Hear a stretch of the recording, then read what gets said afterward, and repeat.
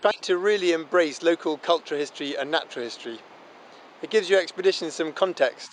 It means you can learn loads in a really meaningful way. Here on Rum, my skill base isn't that useful. I would be best at surveying and photographing wildlife, but there's lots of people on Rum doing that. It's protected for the birds, for the natural history, for the geology, so it's teeming with people doing those things already. I've talked to them to see if I could help. You might be able to see a goat on the cliffs behind me there. They wanted to see if the goats were doing okay on this side of the island. They're eating all the non-native plants. They've never let sheep on here while Scottish Natural Heritage have been maintaining the island because sheep eat too much.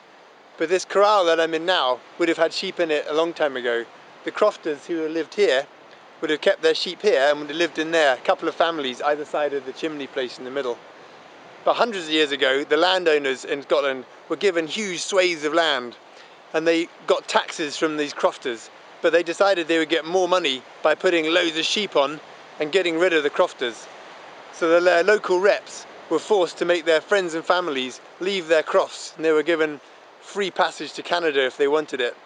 But they were forced to leave the land. That was probably the most important part of the cultural history of this area.